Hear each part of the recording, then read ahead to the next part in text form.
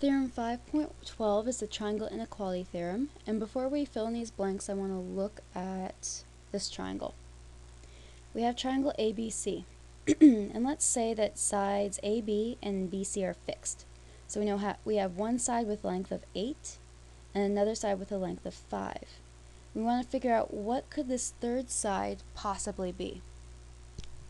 Well, we see that we could make this triangle small and smaller and smaller, and that this third side can never be less than 3. Otherwise, the two sides wouldn't connect, and also can't be 3 exactly, or else we just get a straight line, because that means that AC plus CB, 3 plus 5 will be 8, and that's exactly the length of the third side. So this third side AC must be greater than 3. Similarly, if we were to swing C out and to make AC as large as possible, we see that AC can't be greater than 13. Again, we would have the same problem. If AC is greater than 13, then we wouldn't be able to connect our other two sides at point B. And it also can't be 13, otherwise we get a straight line. So AC has to be greater than 3 and less than 13. This brings us to theorem 5.12 that tells us that the sum of the lengths of any two sides of a triangle must be greater than the length of the third side. Going back to our triangle, this means that 8 plus 5 has to be greater than the length of AC. So AC can't be 13 or else we get a straight line. So 8 and 5 can't equal 13, and they can't be less than, or else we wouldn't be able to connect our sides. Similarly, AC plus CB has to be greater than 8, meaning that AC has to be greater than 3. Let's look at some examples. Example 1, if a triangle has side lengths of 5 inches and 12 inches, what are the possible lengths of the third side? Go ahead, try to figure this one out for yourself first. When you're ready, go ahead, resume the videos and see the solution.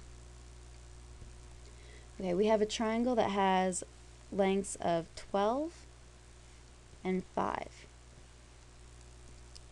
So this third side must be greater than 7. Because 12 minus 5 equals 7.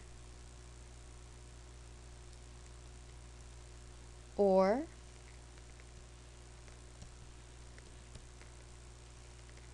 if we were to make the big triangle, this third side would have to be less than 17, because 12 plus 5 equals 17. So our third side, we'll name that side AC.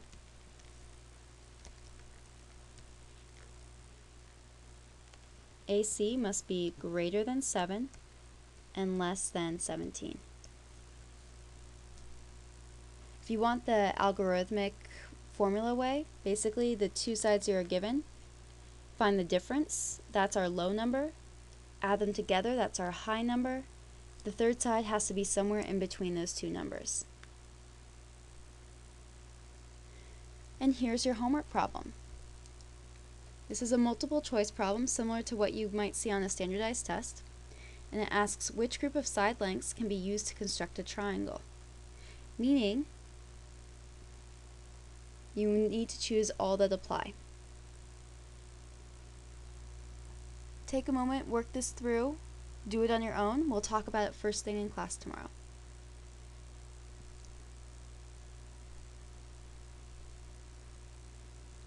Okay, for those of you who continue to watch the video, here's the solution. Actually, you know what? I will present the solution in the next video.